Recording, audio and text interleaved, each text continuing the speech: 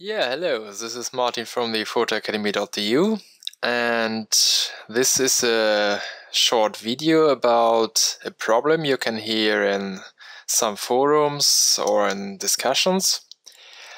And I often hear it from people which are working with Lightroom and a third-party plugin, mostly if it's in standalone. And even I had these problems as I started working with Lightroom and the plugin Photomatix. And so I have this example for you. We have this series of images here ready to go into the Photomatix. And I've already done the processing of the HDR.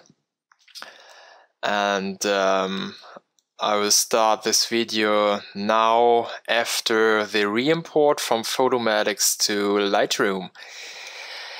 Yeah, and the question of all the people is, why am I not able to see my HDR image, my TIFF file?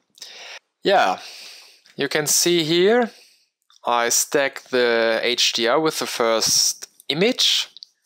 You can see the stack, and you can see that Lightroom is telling you photo is part of a stack, but there is no HDR image. So what is the problem with this special file? Yeah, it's very easy.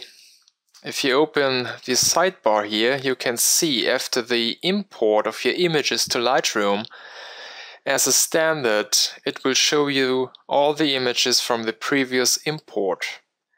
And you can see there are only 6 images.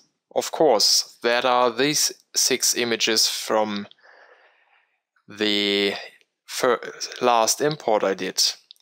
But if you click on the folder here, then you get back the other images you imported once upon the time.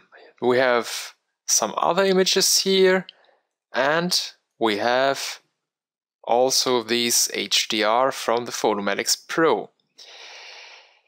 Yeah, so if you have such a problem the next time you're working with standalone plugins and Lightroom and you can't see the re-imported image, so keep in mind, open the sidebar and get a click on the folder you're coming from, and then you have all these images from all the imports.